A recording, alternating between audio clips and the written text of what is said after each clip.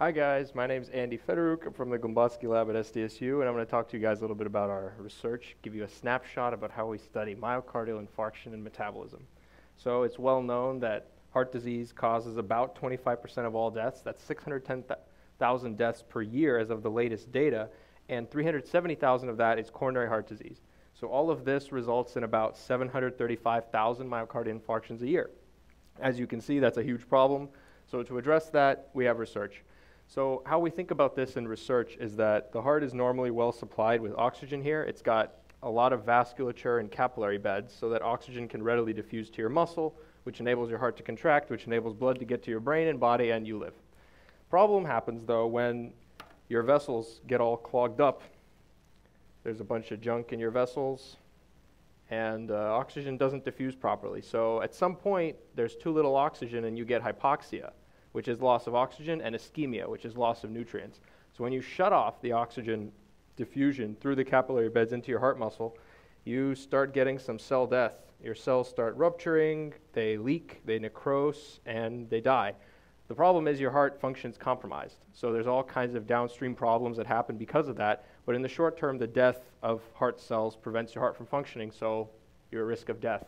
So how this works in a metabolism context is, normally the heart is well supplied with sugars and fats for energy, right?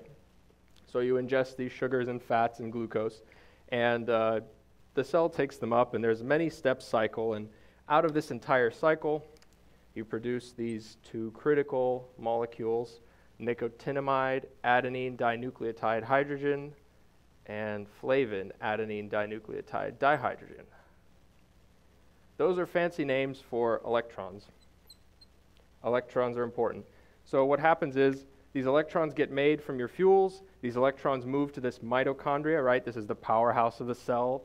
You make a bunch of ATP from the mitochondria. ATP is very important. It allows you to live. Don't have ATP, you die. Okay, what can go wrong though? So normally, oxygen is imported into the cell, goes to the mitochondria, and it takes up these electrons that you're generating from your fuels, and when it takes up the electrons, then you produce water, right? An innocuous substance, and out comes CO2 from your cycle, producing that waste. But what happens if, for instance, you have blockage of your capillary beds and vessels in your heart, and you don't get the oxygen imported, so you shut off the oxygen import into the cell. So the problem is, you still have sugars and fats for a while, and you still have plenty of these substrates in the cycle making these electrons. So what happens to the electrons if you don't have oxygen? Well, you can't make H2O, right? So what happens is you start leaking electrons, and these electrons start attacking other things, causing lesions, damage.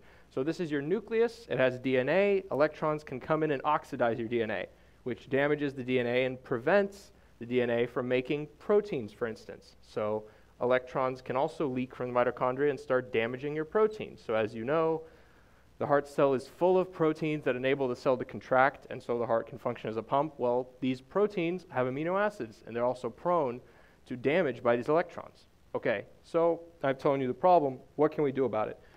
So the thought is, what if we have antioxidants, right?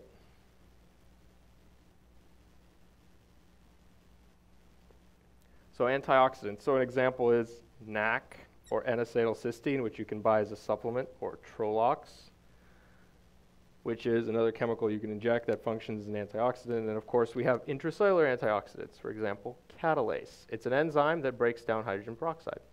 So if we can figure out a way to get these antioxidants into the cell, right here, and destroy some of these electrons, wow, then we might be able to fix some of the damage, and then the cell can live for longer, and we have a therapeutic. Hopefully, it results in decreasing deaths from myocardial infarction. So if you'd like to read more about this, go ahead and look up Glembotski Lab at SDSU. We'll give you the lowdown. Please subscribe and like us every venue you got. All right, see you later.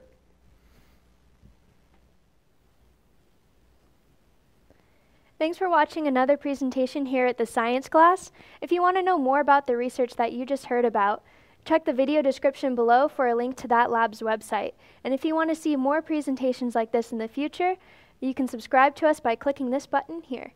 Thanks very much.